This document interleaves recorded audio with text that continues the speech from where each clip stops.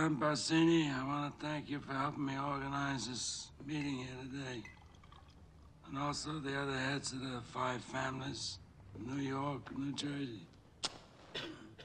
Carmine Cuneo from the Bronx and Brooklyn, Philip Tattaglia.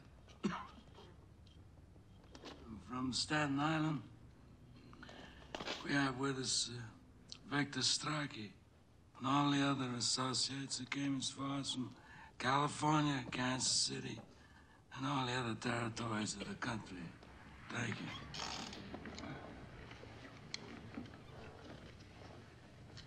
you. How did things ever get so far? I don't know. It was so unfortunate, so unnecessary. Talia lost a son. I lost a son. We're quits.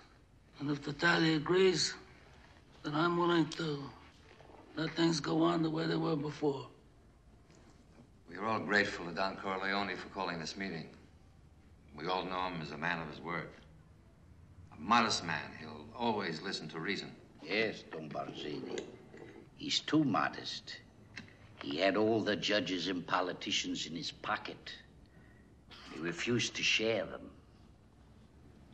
When did I ever refuse an accommodation?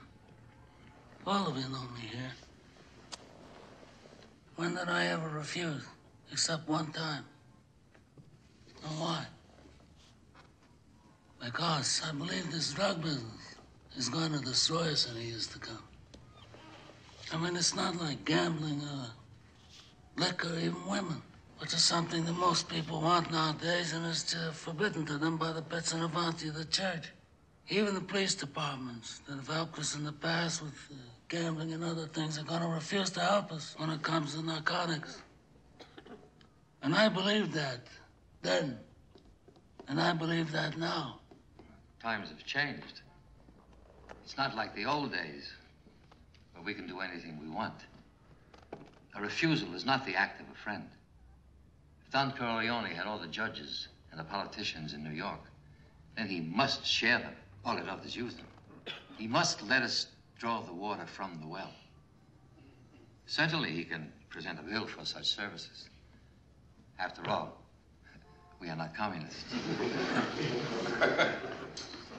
I also don't believe in drugs. For years, I paid my people extra so they wouldn't do that kind of business. Somebody comes to them and says, I have powders. If you put up $3,000, $4,000 investment, we can make $50,000 distributing. So they can't resist. I want to control it as a business, to keep it respectable.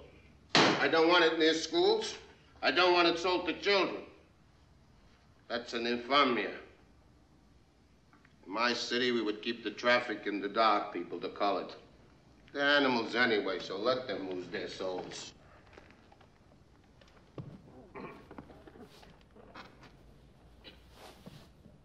I hope that we could come here and reason together.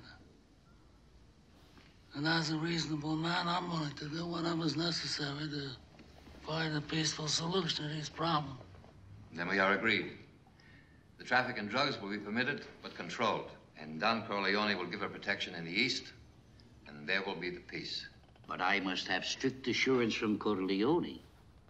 As time goes by and his position becomes stronger, will he attempt any individual vendetta? Look, we are all reasonable men here. We don't have to give assurances as if we were lawyers.